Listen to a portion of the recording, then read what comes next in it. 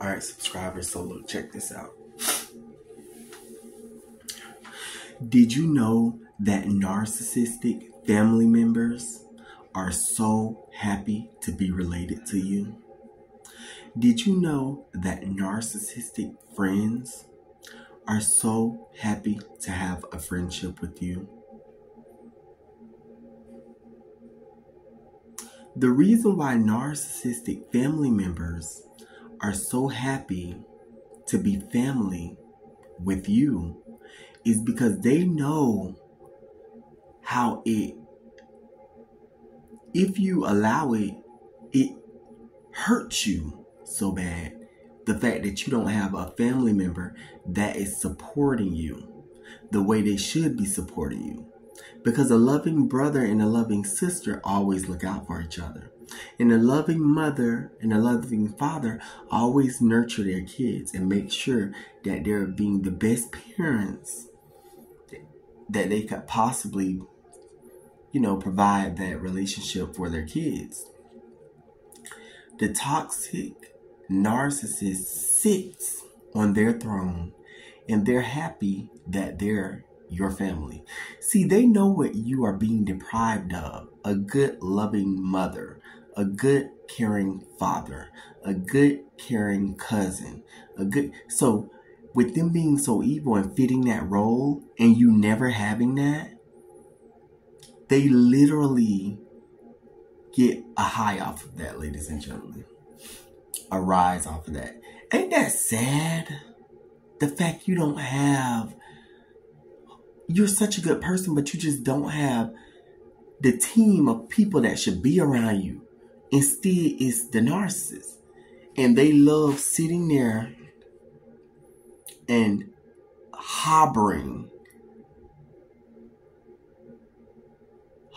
up that role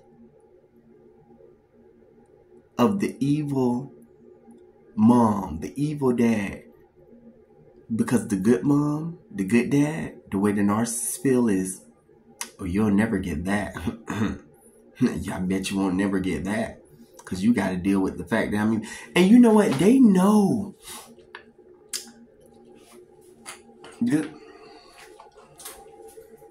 Excuse me, ladies and gentlemen, I had to spit.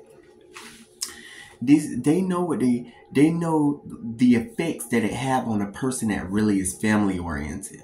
You see what I'm saying? But see, me, that's why they're so upset with me. Because they know they can hold out long as they want to and continue to be toxic. That don't affect me. You move your ass on. I'm not waiting on you to change. Because two things for sure, I know you're going to bust hell wide open when it's time for you to go. You get what I'm saying, ladies and gentlemen? That's the way I feel about the situation. That's why I tell you guys to go on. I encourage you subscribers, please don't let it get the best of you. Don't think about these people over and over. If a person ain't thinking about you, then the hell with them. Yeah, sometimes they might flow through your mind and everything, but don't let it eat you up. Continue moving on, continue pressing on, because at the end of the day, you know the person that you are. And a lot of people like to try to punish you by taking their presence away from you. Bitch, goodbye. Because at the end of the day, you didn't love me. You can't say you loved me enough anyway. Because you would leave. You would walk out my life. You wouldn't want to be a part of me. But guess what? Maybe that was for the best because you're toxic. You see what I'm saying, ladies and gentlemen? You see how this works?